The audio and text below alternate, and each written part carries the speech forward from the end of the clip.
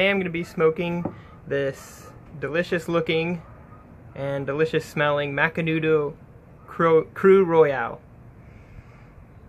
Smells like a musty shoebox filled with chocolate.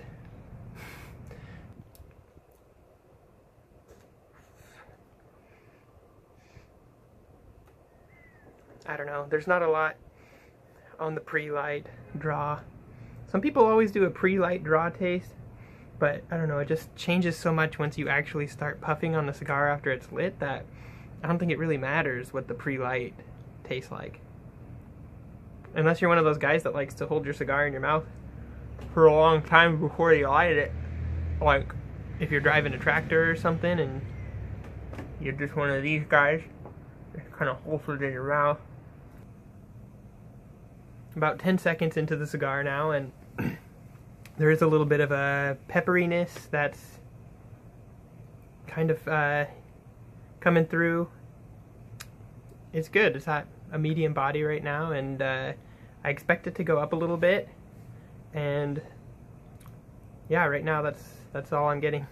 I'll get back to you once I dig in a little bit further. Hey guys, so I smoked it just about an inch down, and the flavors I'm getting are like kind of an oily leather with a bit of cocoa, and I say cocoa because it's got a kind of a bitterness in there, but it's really good. There's something kind of bold about the flavors. I guess they're at a medium body still, but they come on strong,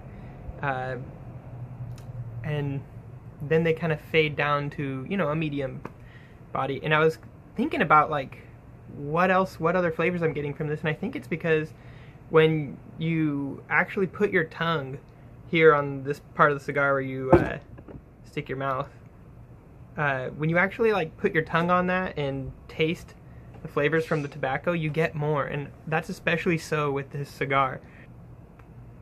When you take a draw and it's a little bit wet, I know it sounds kind of gross, but you're getting more flavors. I used to smoke cigars and this would just be completely dry, just because I didn't want to put my tongue on the cigar. It just seemed, I don't know, kind of weird to me to be tasting the actual tobacco with my tongue like it was a piece of food.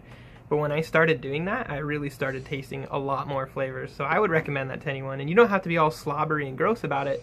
You could just, you know, a little bit like right before you take a draw, you know, you just kind of let the cigar sit a little deeper and let the flavors actually run over your tongue. So you're actually getting stuff with your taste bud. And then when you take in the draw and you taste the smoke, it kind of combines with those flavors, and I think you're getting the real full effect of the cigars. Hey guys, I'm about to finish up here with this cigar. The flavors are about the same, getting that oily leather and the cocoa, and it's just a really oily flavor. It's kind of, if you like Maduro cigars, then you'll like this cigar, I think. I like Maduro cigars, so I liked this one. It picked up to about a full body, well, medium to full body, and the smoke output has been fine, the burn's been fine, so I'm going to give this cigar an A.